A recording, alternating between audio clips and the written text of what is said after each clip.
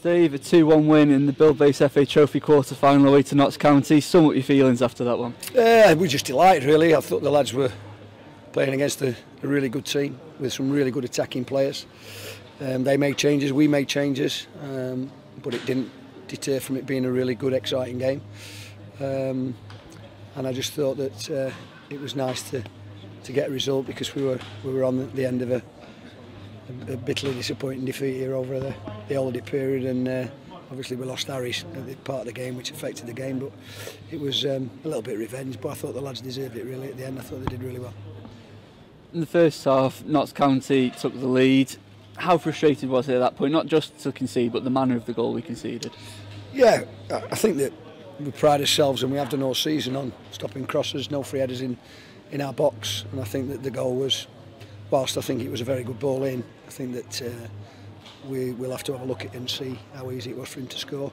Obviously he continued his run from bringing it through the middle of the pitch from centre back, but yeah, disappointing goal, but bounced back, you know, in style, really. And the one thing about this group at the moment, certainly most of the season really, is that they never know when they beat, and I think they proved that, and they showed that tonight. You mentioned that character, again, not the first time we have come from behind, but just how important was the timing of that equaliser just before half-time? Yeah, massive, really important. I think that you could see that it did definitely have an effect on the Notts County boys walking off at half-time, and it gave our lads a spring in their step. It was a super finish, a super move, and I think when we played enough football to get overloads out wide and 2v1s out wide, then we looked dangerous. When we didn't do that, we kind of played in front of them a little bit, but it was a super goal, and you know, really pleased for Jarvis. He's a great lad, he trains hard, and he's waited his turn to get back in the team, and he scored a great goal.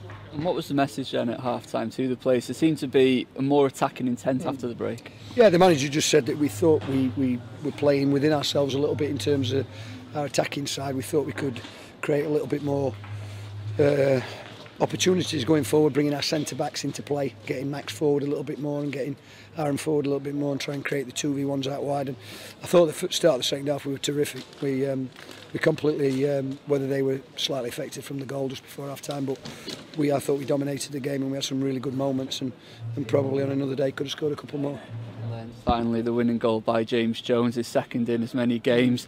I mean, what's going through your head on the bench as he's striding forward in the last minute there? Yeah, I mean, it just reacting from the Dibs' save, really, when he's tipped that one on the bar. It's an amazing save. I'm really pleased for him. He's been patient, he trains properly, he's always ready and raring to go if Rob's not fit. So really pleased for him, and then within a blink of an eye we put a lovely move together, and up he pops. He's tremendously fit, he can get box to box all day long, and I think that he gets stronger as the game goes on, and it was delightful to see him score the goal. Into the semi-finals, you're a management team that knows what it takes in these knockout competitions to go far. I guess it's an obvious question now, but one step away from Wembley, and that's all the motivation the players need, surely. Yeah, I got to mention at half-time as well that, you know, we're one step away from walking out at Wembley, which is a great honour. I've been there a couple of times, fortunate to be there as a player and also be there as a management team. So it's a wonderful experience, and it's something that the lads have got to try their very best to do in the next round. But it's you know, I'm just really pleased with the performance. It's sometimes when you make change, it can upset the rhythm and the kind of flow of the team, but I don't think it did that tonight. I thought everybody who's been out of the team who came in did really well. Final question, it's a different competition, but for the second consecutive round we've beaten a league rival in it. Just what impact does that have on the squad, on the character, on the mentality in that dressing room? It just builds confidence, and I think that, not arrogance, there's a big difference. I think that the squad are confident at the moment, they relish in the way that we play, we're creating opportunities to score goals. We've proved that in the games that we've had, and we know that whoever we play against, we're going to give them a really hard game, and I think we did that tonight. Thanks so much, Steve. Okay.